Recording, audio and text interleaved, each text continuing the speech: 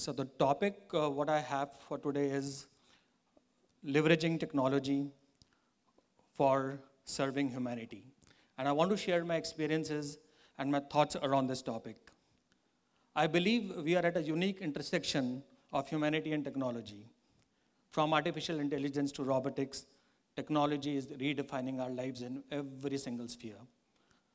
Let me share an experience of mine. I lost my wife 2 years back. She fought cancer for good 6 years. I was getting her treated in the US, and that was with the hope that US being technologically and scientifically most advanced, I'll be able to cure her. I could not save her. I pondered then and even today that we have chemical weapons which can kill millions of people in a single stroke. We don't have a chemical which can kill cancer. There is need to have a paradigm shift, and we humans certainly need to prioritize sustenance over dominance. No doubt we are in a technological-driven era which is defining every aspect of our life, be it business, be it education, be it our homes, be it innovation, be it training. However, in the process, we should not be losing characteristic of humans and humanity. I believe many a times I feel that technology is turning out to be a double-edged sword. While it is creating huge opportunities, I also think that it has become a source of conflicting information, which is creating endless desires, endless choices, and hence there is a craving of instant gratification. Let me share some examples on this point. One is, if you go to the internet, you can see advantages of alcohol, you can see advantages of smoking, you can see advantages of drugs. Likewise, there have been cases, I'm going to talk about myself. If there is any ailment, any problem, you tend to go to the internet, self-medicate yourself. I believe cases of self-medication have gone up significantly in the last few years.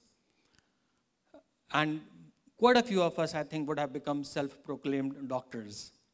This is not a good sign at all. This can be very, very dangerous. If technology is the only source of information and guidance, I think we are leading into a very dangerous future.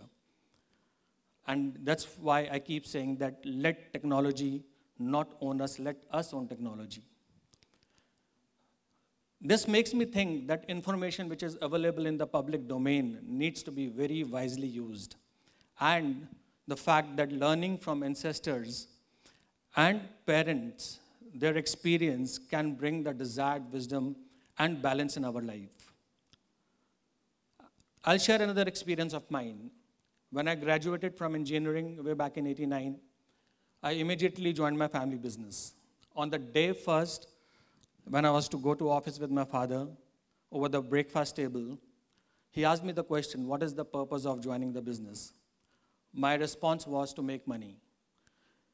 His next question was, money for what? And I said, money for satisfaction and to be happy. And I remember my father's advice then. He categorically said two things. A, money has to be byproduct of right work and hard work. And B, let money be always your slave, never be slave to money.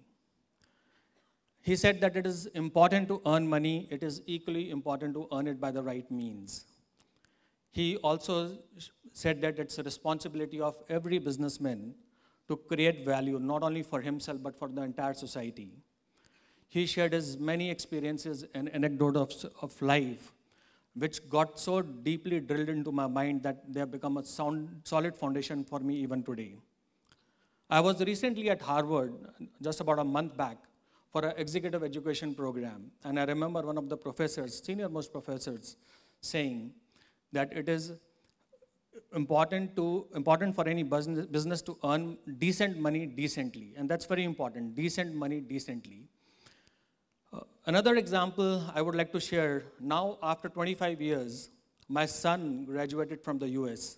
Unlike me, he wanted to do internship, he wanted to take up a job before getting into business. So before he left for his internship, I thought of asking him the same question what my father had put to me 25 years back. And I asked him what's his purpose of getting into business. He said, for seeking success and for making more money. I was very surprised to hear almost the same answer what I gave to my father 25 years back. And at that point, I thought, I wish I had recorded what my father had shared with me, his anecdotes and experiences, which I would have happily shared with my son. I think the luxury of constant guidance from family elders is missing in these times because many a times children, the youngsters, they move out of parental homes to seek success. And evidently, it's not their fault. It is, I think, product of demanding times and the fact there is overwhelming information available on the net. This makes this generation a lot more responsible so that we can impart our experiences and knowledges to the next generation. And that makes me think how to leverage technology so that we can pass on the learnings from current generation to the generations to come. So one of the thoughts that came to my mind was to document our experiences, which can become life lessons for future generations. And one would argue there are several such videos available on the net, which preaches principles of life. Why do we need more such videos or documentation? My thought here is that while there are several such videos available on the net, what they lack is the connection. The connection between a grandfather and a grandson, likewise a mother and a daughter, is bound to be a lot more stronger. I also believe that learnings from such videos can be a lot more instant and effective, which comes from ancestors and the family members.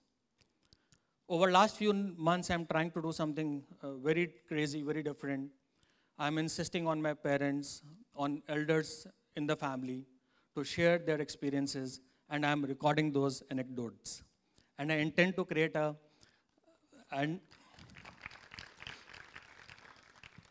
intend to digitize them, create a family app, so that they can be treasures for generations to come. In an era of virtual reality, just imagine the feeling of joy one could get by knowing who their ancestors were, what they looked like, and what their life experiences were.